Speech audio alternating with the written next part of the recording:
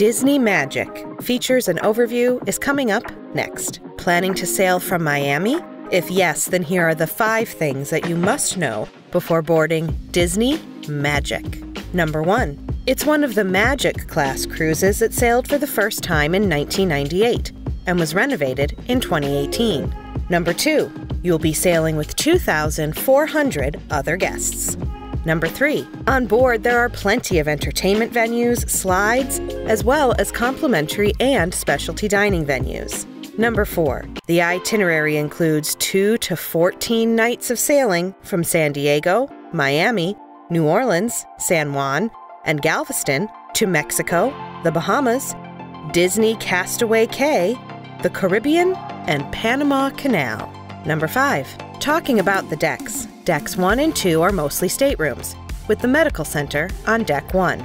Moving on to Deck 3, we have Keys, a venue to enjoy live piano music and drinks. Next is O'Gill's Pub, an Irish pub, and is the ship's sports bar. Next is the Sea Treasure Shop and Fathoms, which is a nightclub, and also hosts different games. Next are the guest services and port adventures desk. And aft is Lumiere's, one of the main dining rooms. Next is the Promenade Lounge, a venue to play games and drink. Aft is Rapunzel Royal Table, another main dining room that also offers shows at dinner time. And on Deck 4 aft there is Animator's Palace Dining Room, another amazing included venue. Moving forward through the Shutter's photo gallery and shops, you'll reach the Art Gallery. Here, the Starboard hosts D Lounge, where your kids will meet Disney characters and will enjoy a lot of games. Next is the Atrium, and here is the Disney Vacation Planning Desk. Forward are the shops and Preludes Bar, as well as Walt Disney Theater. Deck 5 forward are staterooms. Next is the Disney's Oceaneer Club, an amazing venue for kids aged 3 to 12. And Small World Nursery is paid babysitting for 6 months to 3-year-olds. Aft is Buena Vista Theater, a cinema on board. Aft are more staterooms. Planning to sail on board this cruise? Then make sure to check out these cruise essentials before boarding from the link below. Decks 6 to 8 are entirely staterooms. Deck 9 forward is the fitness center. Next is the Senses Spa and Salon, which features relaxation therapies. Next is the Quiet Cove Adult Pool. It's an adult-only pool with hot tubs, loungers, and Signals Bar for amazing cocktails. Next, the Port hosts Cove Cafe, and it offers complimentary snacks and coffee. And Starboard is Edge, a club for kids aged 11 to 14.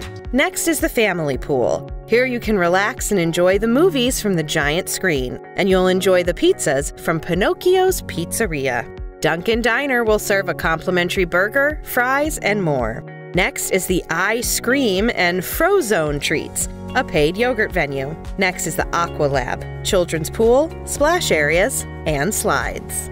Next, the Starboard is Daisy's Delights, a snacks venue. And the Port is Beverage Station, and both are complimentary.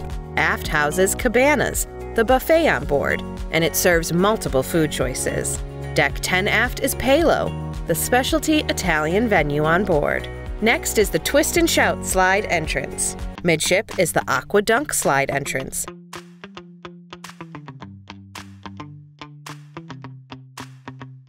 And forward is the basketball court. And Deck 11 hosts Vibe, the Teens Club.